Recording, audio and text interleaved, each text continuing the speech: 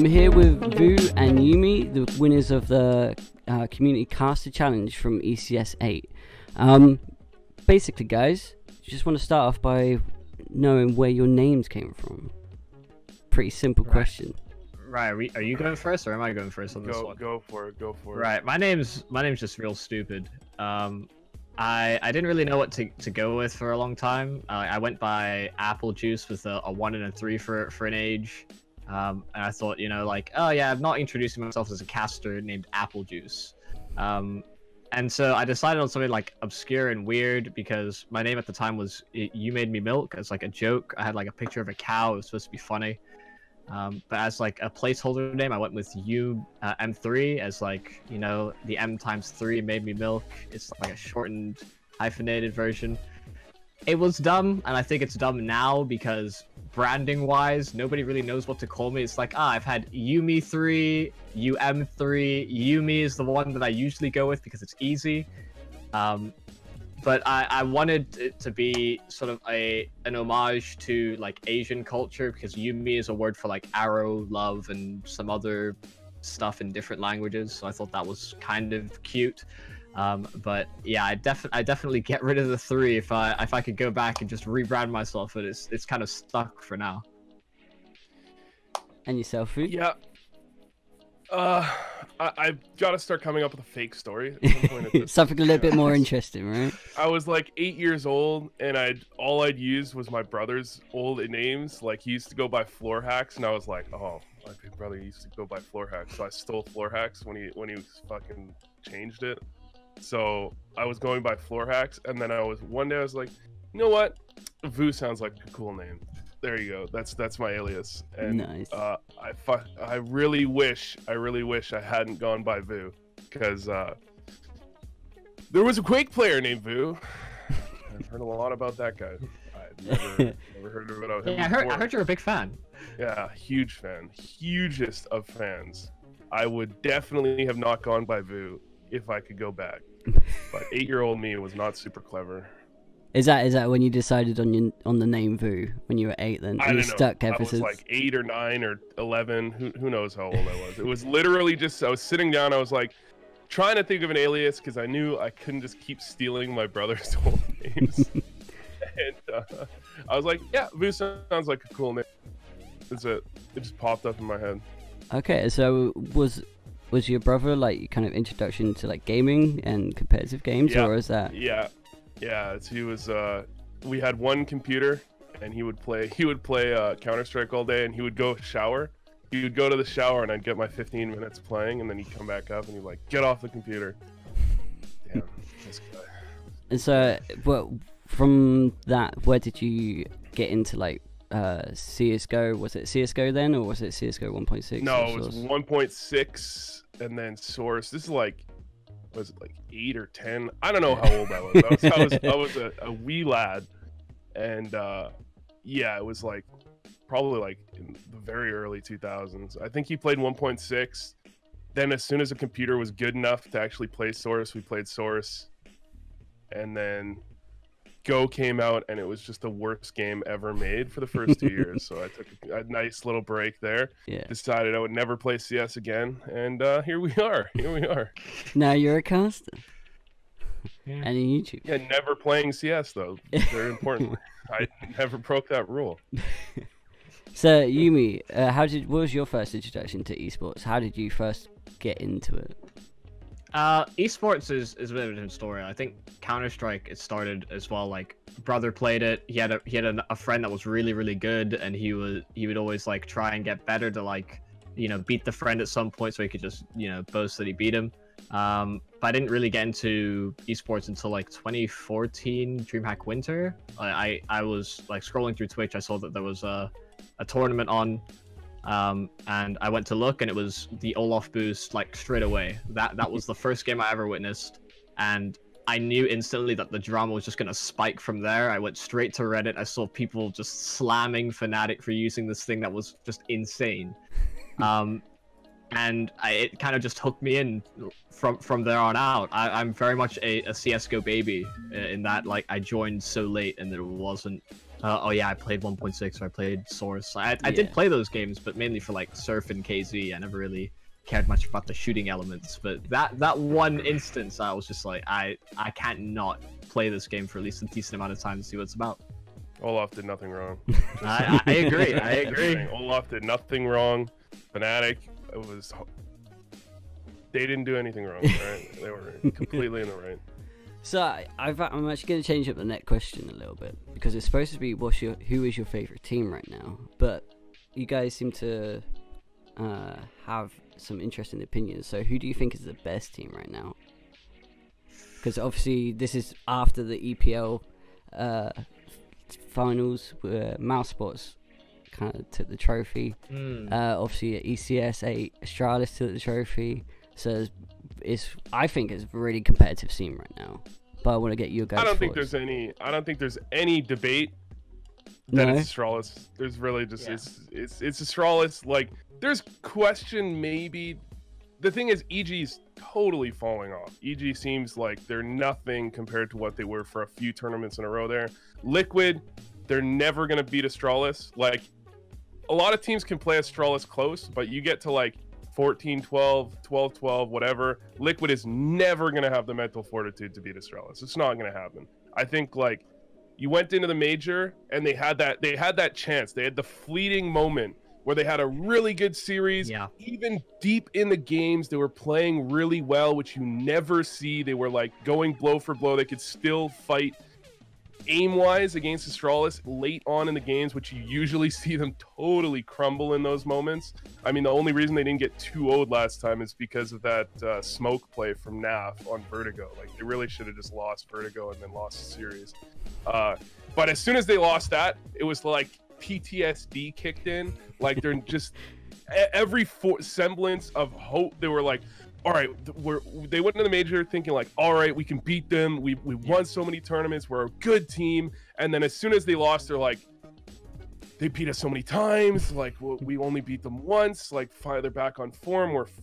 There's no way we can win. And now you can just see it. As soon as it gets close, it's over. They're never winning. And I think Liquid, when they got caught off, they didn't realize that they were the team to beat at the time. Like, I think it took them a while to set in that they were the top team, they were number one, and that Astralis would like throw something weird at them. Because Astralis have set this standard for so long, like, oh, we play by the book, we do the job well, all of our players are capable, and then they threw in like, oh, we've hard anti-strategy, your best map in your pool, and Liquid just like they just weren't ready. And I think that goes into that PTSD moment where just like they know that they're going to be preparing for them as opposed to just playing the way that Astralis plays, which kind of shakes things up a bit. I think it's a really hard question to answer, because I think for the year I would probably put it on Liquid, but right now I would say Astralis, because they've just been so much better for so much longer that when they win a tournament like that in the manner that they did, it's hard to not put them at that number one spot. Yeah, I think Liquid probably took the year. It just depends how much you put on majors. And at this point, I mean, it's tough to put that much on majors. There's so many ridiculous tournaments, and just the way Liquid was winning when they were winning was just insane. Yeah, so obviously, you kind of both put it on Astralis being one of the greatest, and obviously Team Liquid for YouM3. I personally think Astralis are probably one of the best, and you just look at their performance at ECS. Basically, just dominating. I actually feel kind of like Liquid might be. I'm gonna get crucified for this one if I haven't been watching enough. Liquid might actually just be better against not Astralis than Astralis is against not Liquid. You know what I mean? Like, Liquid just cannot beat Astralis, and they always have to meet at some point because they're the two best teams. But I feel, I don't know. Actually, I'm just trying to save Liquid in my own mind, because when I really think about it, I don't know if I really believe that. But like, I like Liquid. I want them to be better than just number two. I want something more to be there, and I'm just trying to, like, this is my brain trying to save Liquid. The great kind of North American hope. So to kind of get back into your guys' casting careers, what is the driving force behind your kind of casting? What makes you want to cast? Jump in whenever you want. Yeah. Well, it kind of came at like I feel like a good and a bad time for me. Like university-wise, I've never really been the most interested in the academic side. Like I'm always interested in the theory. The paperwork is kind of just a pain. And so I never really like fully invested into it. And so I'd gone for like I think it was like my third year at uni, and I was just saying like I don't see this going anywhere that's relevant to my own passions. And like I've been following esports since probably 2009. I started with Dota 2, and that was kind of the driving force at that point. And then when I got into CS after watching the Olaf boost, there was like a tournament straight afterwards, something like an ESL 1, and some of the games weren't being streamed. Like there weren't B streams back then. So I took it on my own self, you know, good old Silver for me, casting games on Nuke. Like I'd have no idea what's going on. I'd never heard the call outs. I had no idea what to call anything. The worst cast I've ever done to the history of ever.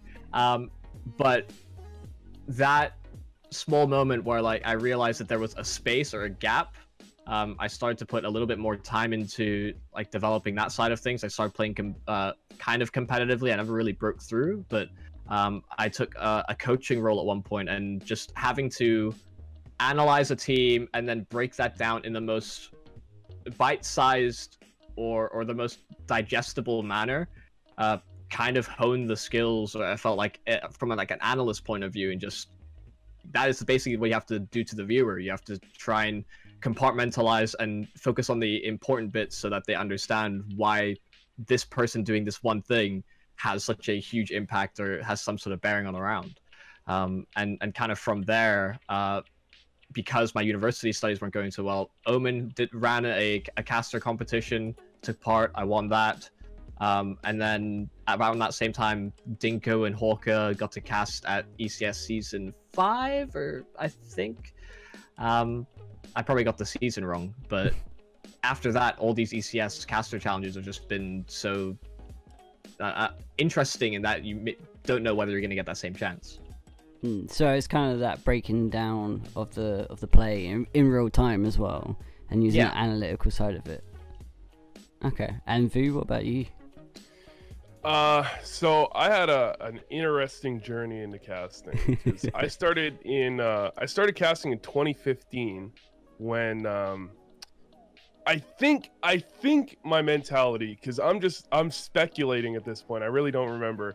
I think because I remember being really angry about all the pro players they were jamming into broadcasts over and over. They brought in Nothing, who, great guy, he's not made for casting. Like, analyst desk, maybe, I don't know, I haven't seen him. Casting, absolutely not. He's not a caster. It just doesn't work. The thing is, maybe he could do it if he was given training, if he would practice. It was like they picked him up off the street and said, here, Jordan, take a mic. They're gonna like you. Cast for us. And then they brought in, who else did they bring in? They brought in like someone, they were bringing in players from teams that got knocked out, and they brought in some players like Apex or something that didn't even speak English. And I was like, this is awful. This is really awful. I'm pretty sure that's when I started casting. I'm pretty sure that's when I got into it. And then the problem I had is, like, I had a couple events that didn't pay me. I got flown out to the other side of the country for an event that didn't happen. The events that did pay me, I was doing this college league, and they were good guys, but they were clearly mega understaffed. So games would get rescheduled and I wouldn't get told. So I'd have like a full night dedicated to this, and they'd be like, oh, there was 4 games. Oh, there's only 1 now. And I was like, after the LAN that didn't happen, I was done. So I casted for like 4 or 5 months in 2015. And then I came back because I casted this MMO. You can't cast an MMO, not this one at least. And but I would just do like meme casting. Like I would just make jokes and stuff, and people were like, oh my god, this is really good. So there was this LAN in Vancouver, and there's no reason they should have hired me. I mean, I hadn't done anything for like 5 years at that point, or 4 years, and I was just like, hey, Here's the cast of me. Oh yeah. Part of it is because Mythic Cup, they randomly asked me to cast a game. I think they just asked me to cast a game. So I had this game and I sent it to the LAN in Vancouver, and it was just a horrible cast. It was so bad. But I guess these guys like didn't really know what they were doing. They didn't really have any. They were desperate apparently. So I casted that and then just came back in. Kinda. I mean, It just the problem in dragged you 2015. back in. Yeah, the problem in 2015 was there wasn't much to cast. Yeah. Right? Like I had bad experiences with what I did cast, but Sivo wasn't responding to me. That was like the main one, other than ESEA. And ESEA, there was a thread where people were like, look at Voo, he's casting all these open main games. We really love him, hire him. And LP Kane showed up in the thread and was like, not a fan, sorry.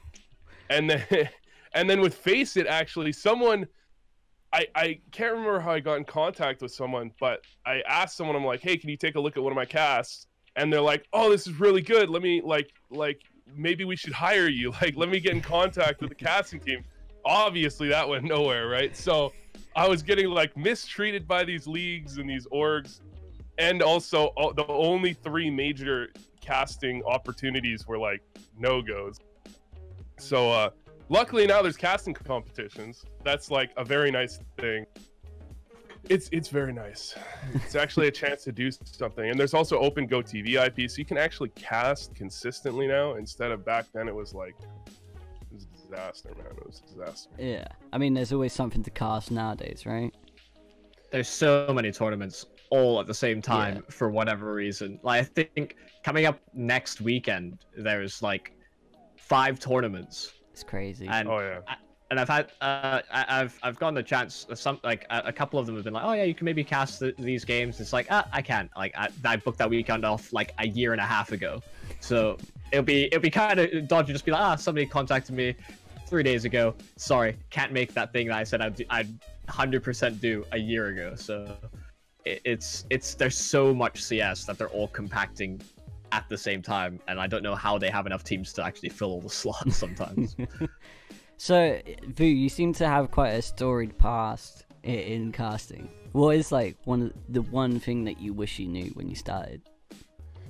That's a troublesome question. Yeah. It's a troublesome question because, I mean, really, if I'm being completely honest, like I wish I knew that casting was gonna like blow up in 2016. I think it was, where it was like the competitions came out, a lot more leagues started coming through, and like it actually started to be a thing that you could get into without just like having, I don't know, the stroke of luck, like the grace of God to luckily make your way in. Like I don't know how anyone did it back then, but with the casting competitions, with a lot more leagues and stuff, it blew up shortly after I departed the casting scene. So really, like, it would be nice to pretend that I wish something else happened. Like, I wish there was something else. I wish I was a better caster. No, I wish I knew that I was making a huge mistake getting out of casting when I did. But it's hard to have motivation when you're cast. I mean, I burned myself out. I was casting like 4 hours, like 6 hours a day, 6 days a week for like 4 months for nothing, for just ESEA open, main, advanced. Wasn't good. Wasn't Just good. everything. Wasn't good. So maybe not go as hard. Maybe. Yeah.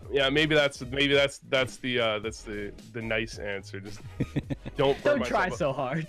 But that's me in a nutshell. I was playing this MMO in 2016, 2017, like 16 hours a day, like all day, every day for like a year and a half. Like burning myself out is my MO. Like go play a game, literally never stop thinking about it, dream about it, play it until I'm like pretty good, and then I'm bored now. We're done here. And YouM3, same question. Probably to just not have a life, I guess. Don't ever have fun. Well, I just didn't realize coming into it just how... So it's a lot more professional now, but it's even still like you get contacted sometimes like 30 minutes before a game is going to go live. Like, hey, do you want to cast this thing? It's like, yes, I do, but I have this other thing to do instead. So it's one of those things where at the drop of a hat, some of these TOs are just like, I need somebody. Here you go. Here's your chance. And whether or not you're able to fulfill it, like at the end of the day, people don't care about what your reasons are. It's just like, they said no. That's move on to the next guy. Real. That's 100% real. Like it's you get the one opportunity, right? You get a random message. There's so many good casters. Like there's so many casters that you're not gonna have a problem with if they get you on broadcast. So they just message someone they know, and if you're that guy, they're not gonna hate you. They're gonna bring you back. But if they message the next guy and he's good, which there's a good chance he is, then you've lost a huge opportunity potentially, right? Yeah, because you move down the list, that guy moves up, right? And then suddenly it's just so probably that it'd just be like, be available all the time, because you will get the chances. Okay, cool. So I want to take it into the kind of the regular season of ECS8 and obviously the Community Casters Challenge. Basically, can you give us just a brief overview of how that works, really?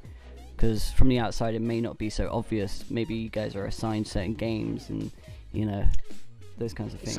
So the way that they did it was that, obviously, Face It were broadcasting the games that they thought were going to be the closest or the best to watch. So they'd pick a couple of games, maybe either on the day or a couple of days before, and then they just kind of say, these are the games you can cast. You have to do it on your own personal caffeine channel, and then whether or not that gets promoted by the ECS Twitter or anything, that sort of happened a couple of weeks, but sometimes didn't happen other weeks.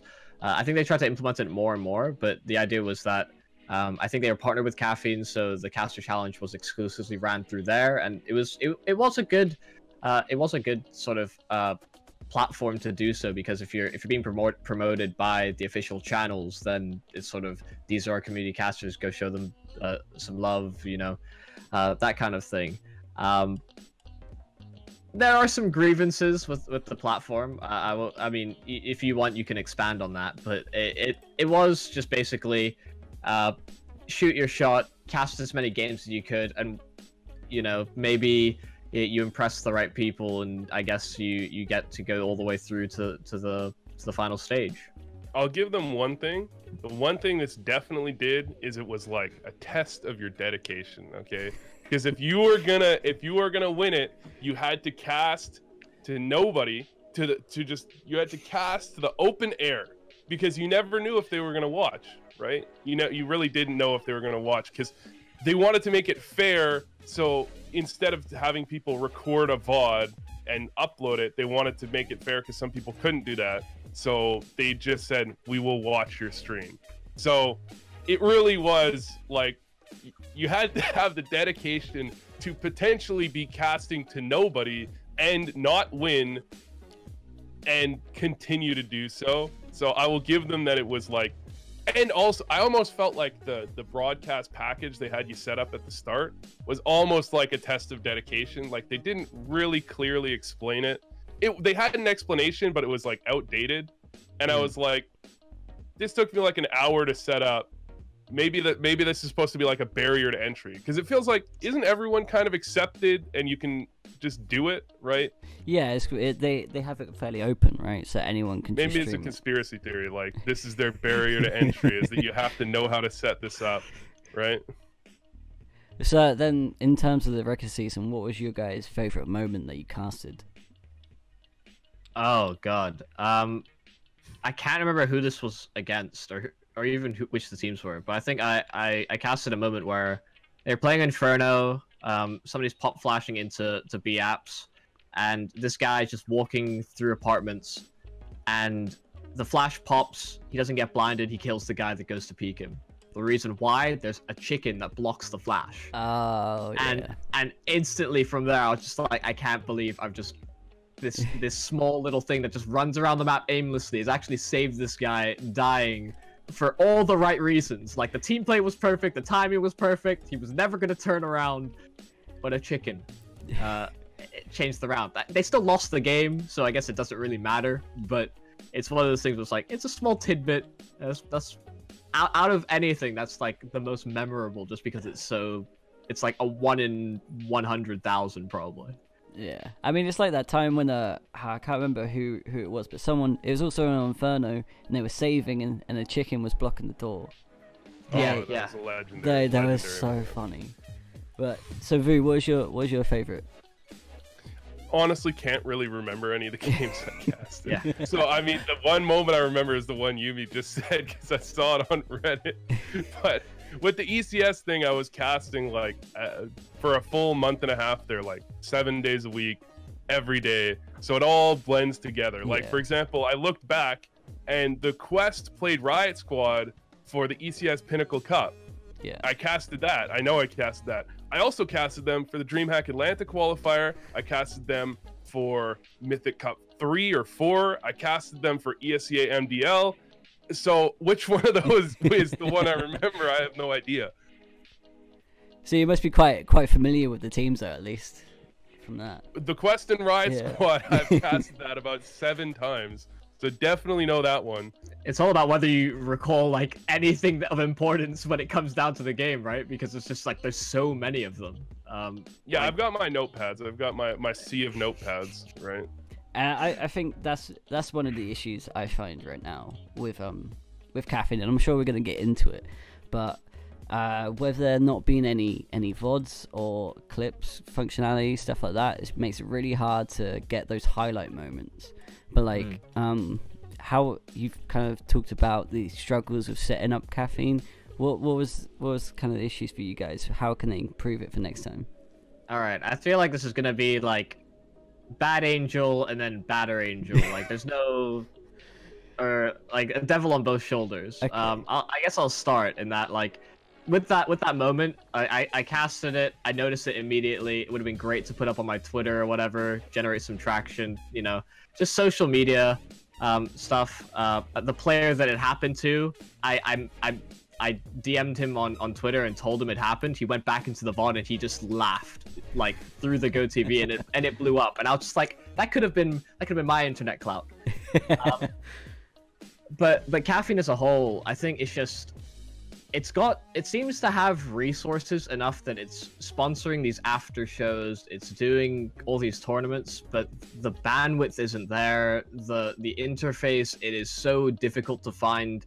If you don't know who you want to watch and you're just looking for somebody, it is so hard to find someone that is relevant to the thing that you are interested in. So if I wanted to watch Dota 2 or CS or Apex, I can't specify which game I want to watch. I have to just scroll through and hope somebody is streaming that. The video quality, the recommended settings are something ridiculous, like 540p at 30 FPS. And if you try and exceed that, it just turns into a jittery mess. I think there was one time I even tried using those settings and it was still a jittery mess, but at lower resolution. It's a platform that seems to have all of these resources for the marketing side of it, but the infrastructure is just so absent. And I don't really understand why it's so lopsided, given that from a branding point of view and their tournament outreach, they seem to have the connections. So it shouldn't really be that difficult, I don't think. But I mean, part of the reason people stay on Twitch, other than the fact that people just hate change, is that Twitch, it's easy to find people or streamers.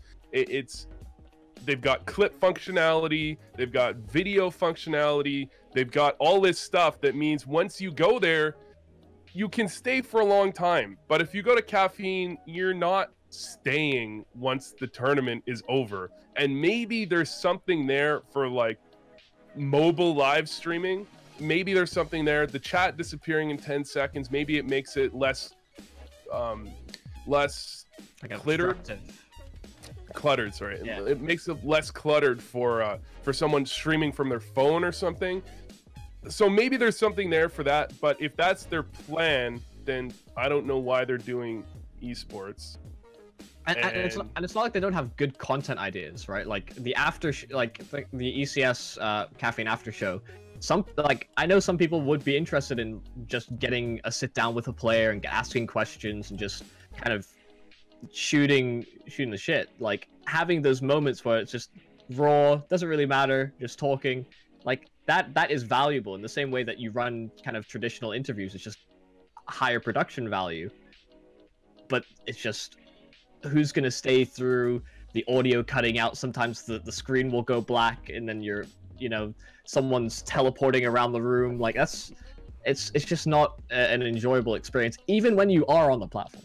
So from what I'm gathering, right, from the constructive criticism, right, it's infrastructural and kind of discovery is something. Yeah. I think they've kind of screwed themselves. I'm not a business major here, okay, but now you have people that they recognize caffeine as that website that I went on that didn't really work very well, and now I don't know who to compare this to, because I know companies have done this in the past where the product just isn't ready, but they're ready to start pushing it. Yeah. And if they waited maybe 6 months until the product was ready, because they can't be happy with the product they have. There is a no % chance that they're like, this is the end game. This is what we're putting out, and we're putting millions and millions of dollars into. I think they started, probably someone up there was like, we have to get the product in the view of the consumers. And someone was like, but boss, it's not ready. I've given it all she's got. I really feel like that is very likely that's what happened. It reminds me a lot of like ESL being exclusive on Facebook, like that kind of thing where it was, the platform clearly wasn't ready for esports, and everybody made their opinion very well known, that it was a terrible idea. And ever since, like, sure, they've been doing Facebook streams, the infrastructure's gotten better, but they're no longer exclusive because it just tanks the metrics and it tanks the viewership. Well, now even if you say streaming on Facebook, it's a joke. You're laughed at if you say you're like streaming on Facebook, because everyone remembers Facebook being a total joke, and so nobody's going back and like, actually, on further thought, it might be good. First of all, nobody will admit they were wrong. No, that's not a gaming thing. They'll go back and they'll be like, oh, this is better, but it's still terrible. Even if they came in with if this was their first view, they'd be, oh, it's pretty good. I think the same thing might have happened with YouTube. I feel like it must have, because YouTube streaming actually seems really, really good. Like, it just seems very good. It's hard to discover things, but it seems really good. But I don't know if the community hates YouTube or if it's the same problem. I don't think I was really watching at the time. I mean, I really like the YouTube streaming service because you can pause it and then come back at the same point. Oh, it's amazing. Like, exactly. Stuff like that is like a godsend. I think the clipping is the problem. I think the thing is, people underrate how important clips are. Clips are like the way the community interacts with the streamer and the way the community interacts with themselves to feel like happy. Like, yeah, they get their own thing out of it, right? Yeah, exactly. And like the person that clips it, or someone that was there for the clip, is like, I was a part of this. Even if you did absolutely nothing, you were just there when the clip happened, and you go, I was a part of this moment in esports history, right? And I think that's a bit underrated. Cool, awesome. So that's kind of the regular season. I think we covered everything though. We sidetracked a little bit. A little bit. But so moving on to the finals then. How did you guys find the esports stadium? Have you been there before? Have you experienced the venue? Obviously, they previously done the esports awards. They did ECS 6. What do you think of the venue? The venue was nice. I kind of got lost the first day that I was there, I'm pretty sure. Just winding corridors. Especially when you're getting the tour of like, oh, these are the backstage areas. It's like, okay, how do I get back to like regular areas now? It was, I think, bigger than I anticipated, but when it came to the final staging grounds, because I know for the first few days, because it was online, or not online, but there wasn't a live audience for some of it, they had segmented off an area that was for those PCs, for those setups and everything, and then they kind of cordoned that off and never opened it up. And so I'd imagine if they... I don't know whether it comes down to like ticketing or what, but I imagine if given the chance, they maybe would have opened that up and it would have been just a larger kind of spectacle. But the stage was excellent. Just honestly, for my first time ever going to a FACEIT event, it's what I expected it to be: glitz, glamour, big open area, and just yeah, overall it seemed pretty good, but I have very little to compare it to. I've come from sort of the epic lands and these smaller tournaments, so everything from there on out is just like the bar is set here for epic land. Everything else is supposed to be that much higher. I have the exact opposite experience, because the last LAN I went to in North America was MLG Columbus, and that was, you could not set the bar any higher physically in terms of just, the games were amazing, the venue was amazing, there was ridiculous amount of people there. People were asking for my autograph, which made me feel really warm and fuzzy inside too, you know. I'm sure that helped a little bit, right? But I mean, there was nothing wrong with the Esports Stadium. It was very nice. It wasn't, the stands weren't full. That was the only problem I had with it. I said to someone, I think at some point, like, it's a shame how nice the stage looks with how many empty chairs there are in here. And maybe it was because I wasn't really out there for the finals. Maybe it was packed for the finals. I was there for like some of the early playoff games, things like that. I just looked around. Usually we were back in the green room playing ping pong. But you know, yeah, it was a really nice venue. It was just a bit small, and just I mean, if they can't fill the stands with that many people, you can't expect it to be any bigger and have more empty seats. But again, maybe it was full for the finals. It's hard to say. I mean, like, in comparison to ECS 7, which they did in London in the SSE Arena, which is where they also did the major. Like, I remember that kind of arena being massive and just having thousands and thousands of seats, and it did get packed for the final, which is kind of interesting because it's just Vitality and Furia. It was not really a big ticket game, but like, I feel like it's one of those things. If you build it, they come, right? Maybe, yeah. Maybe is it due to the area, or I don't know. And yeah, I think that problem probably stems from so many more events happening in America, like over these past few years, and there being so few events actually in the UK. Like, by comparison, I know loads of my friends that don't usually attend events, say in Cologne or Krakow or whatever. They went to the Face It Major, they went to ECS 7 because it was in the UK. Yeah, exactly. You want to promote, and you want to help as well, kind of encourage that kind of behavior, because the more you attend events like that, the easier it is to market for events in the UK in the future. Cool. It also could have been a ticketing thing. I'm not trying to be too cynical here, but if you have a huge stadium, you have to just give away the tickets. You can't. You're not getting 20,000. They're not getting 20,000 people. You're not getting like 3,000 people, however many people you fill a stadium with, to pay $100. It's not happening, right? But if you have a smaller venue, you can up the prices, and actually maybe you make even more if you're actually selling all the tickets instead of focusing on getting people into the seats. Because I imagine you also have to spend more for marketing, because it just looks so bad if you have a sea of empty seats. You know what I mean? I quite liked it being a relatively smaller venue though as well. I mean, did you saw the computers and the setups out the front and stuff like that? It almost gave it a kind of communal feel, where it wasn't just about the CSGO games. It was about more of the community. Yeah, and it gave people a thing to do when, say, the team that they wanted to watch wasn't playing. They just go, like, there were rows, I think, of 5 PCs all set up, so you could just go with all your team or whatever. Play some CS. I know I was playing some Rocket League at one point or another. I stole Duck Spot for a couple of rounds, and I didn't do any better. I appreciated that sort of entrance to it. I think from the viewer, or from a random audience member standpoint, the walk in through to the same, past all these PCs, past the ECS shop or whatever, straight into that open area, I think that looks and feels really good. But I think I echo that same sort of sentiment, that like, if it were a fully packed venue, it would go, I suppose, less from that community vibe and more into like, this is the highest level of CS. This is what we just want to watch and experience this live.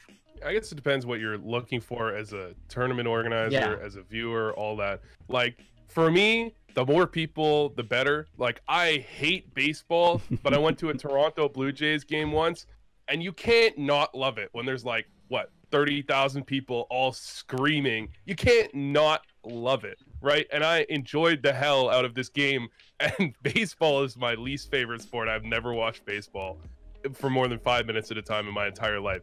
But you got the vibes. And when I went to MLG, there were some real vibes in that arena with so many people there. There was some good vibes.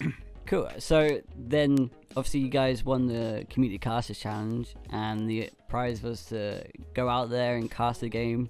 Obviously, it was a collegiate game.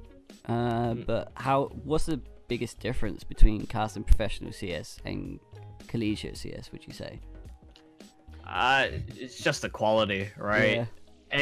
It's like I'm somewhat familiar with it because I've obviously casted like some UK Open games, and I mean even all the way through main, sometimes even sort of like some of the Prem games as well. They can sometimes be a bit of a cluster. It was kind of that same experience, and I know JRT did like a load of notes and analytics on like which team should be the favorites. Like even doing our own little homework, we knew who the favorites should have been.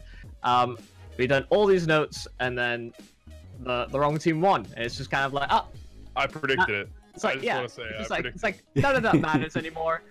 And because it's a show match, it's a weird space in which like these teams obviously care about the end result. Like pride-wise, they're going to ECS as well. I think sponsored to do so. So they're kind of enjoying the event, whatever. And you know, showing up on a big stage in front of a crowd is nice to do, but it's also at the end of the day a show match. It's filler for the top tier talent, and so it's a weird space to fill because you don't know whether to cast it super seriously like it's an intense game when you know it's just not going to deliver on that same expectation. I guess you kind of want to take it seriously for the players and make it feel like it's their kind of moment, but also you recognize that it's some people just won't be interested. That's a tightrope to walk because the fans, the viewers, hate to say it, guys, they don't give a shit about college CS. They don't care. Like, really, maybe their parents are watching, right? Their parents are watching, their families watching. They do care, and the players care. So you want to give them the experience that they want to have, which means if they have a good moment in that game, you want it to be a good moment, and they can go back in the VOD and be like, look at this, dude. On a stage in front of thousands of people, hundreds of people, I don't know how many people were in the stands at the time, in front of a ton of people, or on the stage, in the moment, at ECS, I got this 4K, look at the casters screaming about it, right? Like, that's what you want, and you don't want to rob the players of that, but at the same time, the only reason anyone that's not playing in the game is going to watch that game is if the casters make it enjoyable themselves by being funny or having good moments. The game itself is not going to be what carries the broadcast, unfortunately. So it's a very, very tough tightrope to walk, and sometimes you might make a comment that you later regret about one of the teams in those games because you're trying to be a little bit too funny. Let's not go too in depth about that one. But you can definitely make mistakes on that tightrope, because if you slip off the tightrope, a long way down, man. It's a long way down. And even for us, like we were on stage, or we were like by the analyst desk casting those games, so we were in the arena at the same time. So it was like, even for us, like that's a nice experience, being on desk, doing the whole point, you know, talking to each other with the desk in front of you, that whole thing. So like that's all a nice experience as well, but it's also, at the end of the day, it's that same sentiment where we're a bunch of people that some will or may not know. Maybe there's like 1% of the audience that will recognize each of us individually, but in the grand scale of things, they are waiting to see proper Counter-Strike, and the casters that they know, love, have in their hearts and souls, like because it's in some points, like that earlier point you brought up where like Nothing and I think for Flaren dropped in and out of casting, they got Apex in. it's the love for the individual sometimes that will carry you through. It doesn't have to be your your actual casting talent. It will just be, oh, I love this player, let's see what his insight is.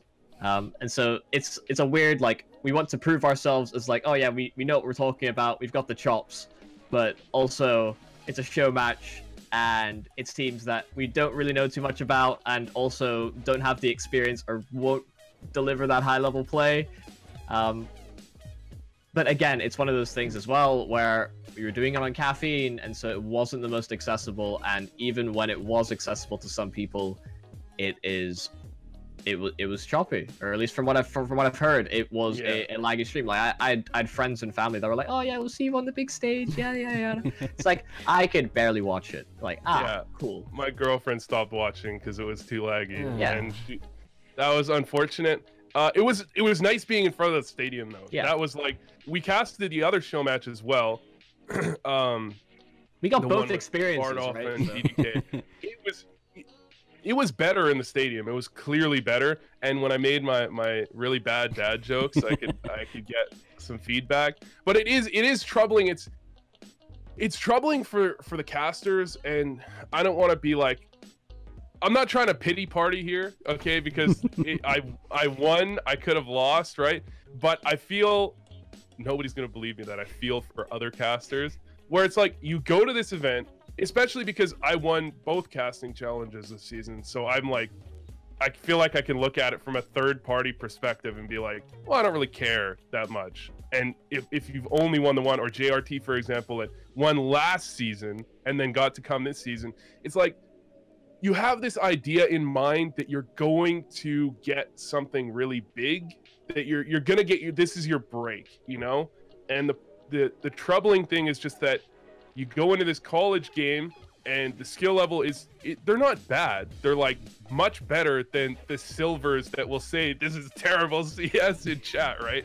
They're much better than that, but it's not flashy, super great CS, and you don't really get a chance to show yourself as a good caster because you can't in that situation. I think as well, like, even from like a feedback point of view, the people that you would, like, as casters would look to for feedback, like there's talent at the event, obviously, like, hired for the event. Those are the most valuable because they understand they can sort of nitpick at small details.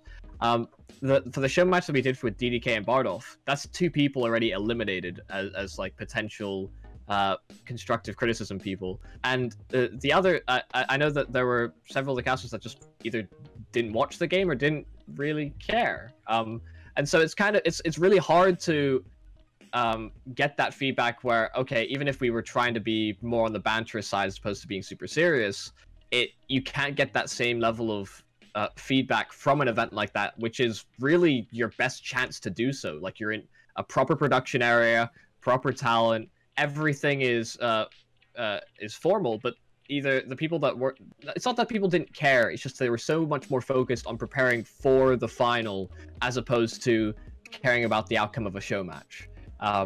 Which it's like, it's a really tough sell to be like, oh yeah, how was our casting, and in which case, like, you know, they haven't watched it, it'll just be like, oh yeah, it was good. Like, it's one of those things where, like, there's very few takeaways where it's the most constructive experience. It was a fun experience, and I value that, of course, but from trying to make this a more serious and like a profession or career path, it could have been more valuable on that side. So what I'm getting from you guys is it's kind of more of a prize rather than like an opportunity. Yeah, it's exactly what it is. I mean, there's some opportunity in that you can make some connections, but the connections the connections you want to make are with the guys that are the tier 1 talent or tier 2 talent, depending on how you look at it, the guys on broadcast that are doing what you do. And in reality, the connections that you can make are you're like at the bar after the game and you meet up with some guys from production that will actually have your ear and you can have a chat. Whereas the guys that are talent, that are the guys you're really looking at, is like, I want to impress these guys. To them, you're a glorified fan. you know, they respect that you're casters. They're not like looking down on you, but I can see it in their glazed over eyes that like they don't really care, and there's nothing you can do to make them care because you are there as a prize. You're kind of just there, and you're not part of the team. You're not part of the group, and they're all nice guys. Like none of them were assholes. They were all very welcoming. It's just you're not part of the group, and that means that you're not really gonna make an impact on them. You're not gonna impress them in a way that makes them somehow look twice at you, really. I don't think, right? So what was the opportunity was what I think especially JRT didn't see as the opportunity. I think most people don't see as the opportunity because they want to come in and they want to mingle with the talent, right? They don't realize maybe the opportunity is in the after party, off to the side, chatting with guys that see you as something other than a fan, right? Yeah, 100%. I mean, I'd like to give I'd like to give a quick shout out to Cody in that like he didn't get to cast, JRT did. He chose the wrong ECS to attend.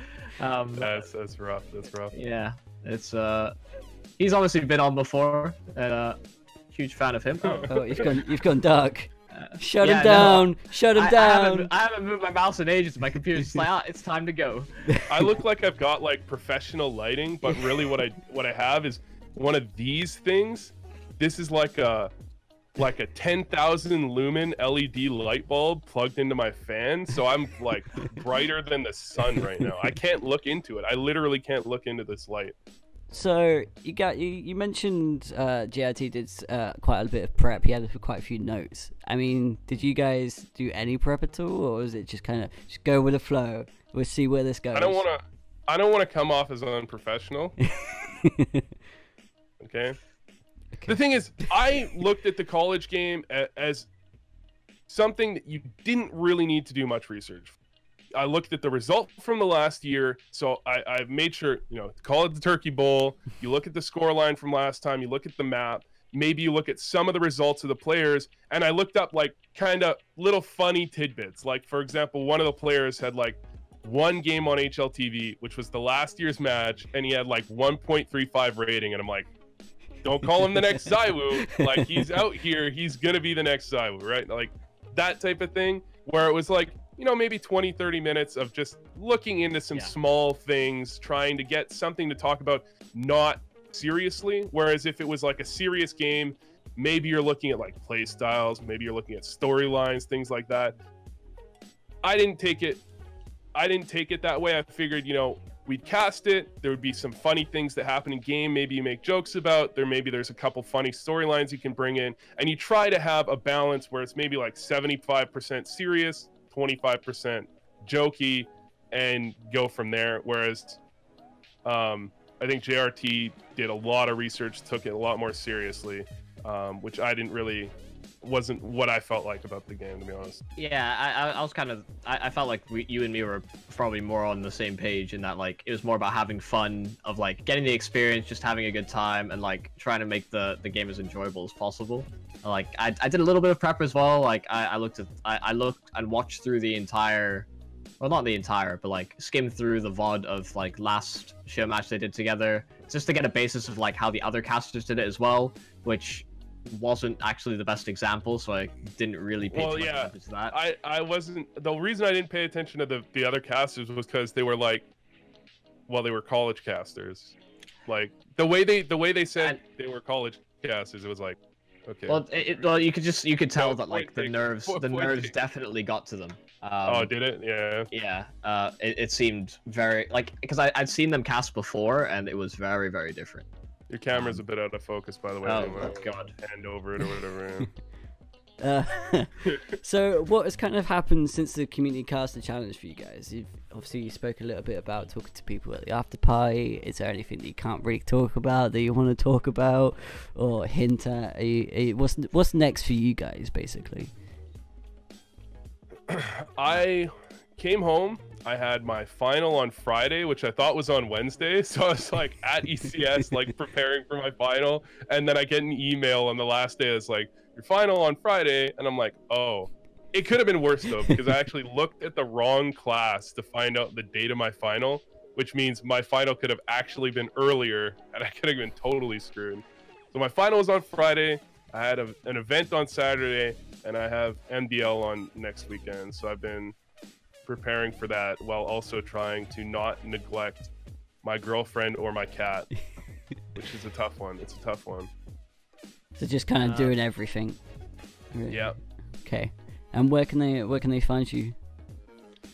Obviously, find me at VooCSGO. Yeah. Everywhere. Yeah. Patreon, Pinterest, Tinder, Grindr. Tinder and Grindr. FunPay. Wow.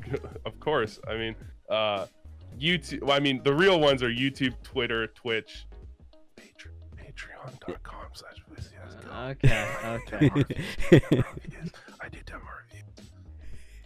And what's your MySpace? MySpace? Yeah. It's VooCSGO. Okay. No, it's Big Daddy Voo. Big Daddy Voo. Oh. And so what about? That should be my thing. It should be Big Daddy Voo instead of VooCSGO. Change it. Do a no-tail and change it. And Yumi, what about you? What's been going on? What's coming up in the future? So actually, kind of a whole lot of nothing. Because I've had to turn down so many events for this next weekend. I'm just kind of, yeah. I'm going to be attending a wedding. Gonna have a good time. Meet up with the whole family. Just enjoy Christmas and kind of ride it out. So that's kind of been that's the year as a whole wrapped up as far as I'm concerned. It's a nice little extended break for you then. Yeah, pretty much. Nice. Yeah. And where can people find you? Just quickly. Twitch YouM3 with a 3 instead of an E. You just have to change it to YouM3. Man. I really do. So YouM3 TV on Twitter. Don't have a MySpace, a Zanga, or any of that. What's a Zanga? Oh God, see, you really are. What's OnlyFans? Someone told me about OnlyFans. What is OnlyFans? Can someone tell me? Let's not get too deep into that. Yeah. Oh, damn. But yeah, those are. Is that where you sell bathwater and stuff, or what? Those are my 2 main points of traction, and M15 Cassidy on Instagram. If they're dude, you gotta get your shit together, man. Yo, listen, what are these names? Your branding is much easier. I'm about to change everything to just like Michael Cassidy something. Like, it just has to be easy. Who has YouM3 though? Do people really have YouM3 everywhere? No, I have like all of my personal friends on Instagram, so I just never thought to change it to like the obscure esports name that I have. Yeah, I mean, I'm just saying it should be all the same thing, right? I agree, but I don't think I don't know that I'm gonna keep Yumi for forever. So, right. Maybe you get your friends to start calling you Yumi. Right. On that, I think we're gonna leave it there. But thank you very much for coming on. I hope to see some great things from you guys in the future.